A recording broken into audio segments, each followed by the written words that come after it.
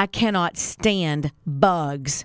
I know most of you are with me, but oh my gosh, the thought of them in my house, ew. Of course, it's Shelby again with KSJ. And listen, I am so excited to team up with BugMaster. I really wanted to talk about them on the radio forever because I've been using them for years, and so I kind of chased them down.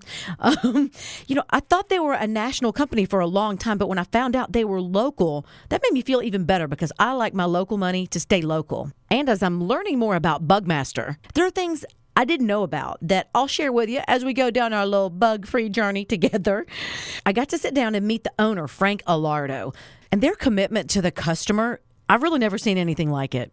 So anyway, if you're like me and you have a strong dislike for bugs, I want you to trust the local guys. Find everything you need at bugmaster.com. Even if you just have a question or you want to schedule an appointment, or how about get a free estimate?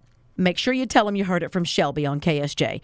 Mobile, Baldwin County, check it out today. Bugmaster.com.